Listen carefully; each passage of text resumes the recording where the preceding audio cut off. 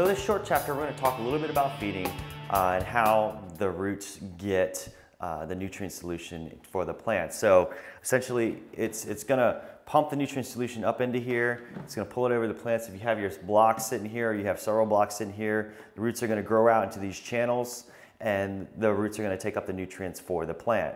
Now with feeding, it's constantly feeding all the time, 24/7. You're going to have this pump on, and it's just going to be pumping the water through, and it's just going to kind of almost be like a stream out in the wild. Now you see plants growing around streams and around waterfalls and rivers and things like that. That's exactly what's happening with nutrient film technique, because it's just constantly running.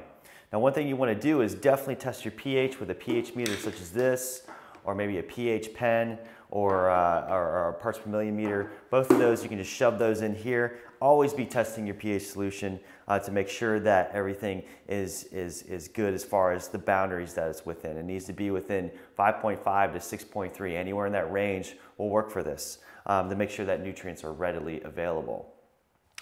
You won't need to use a timer just because it's constantly on. There's no point in putting a timer on this because it needs to stay on 24/7. Now, if your pump breaks for any reason, then the plants will be dying in a matter of 2 to 3 days. I mean, they'll just start croaking because there's no nutrient solution getting to the plant. So make sure that you check your pumps all the time, and then it'll just constantly feed. So it's a constantly feeding solution.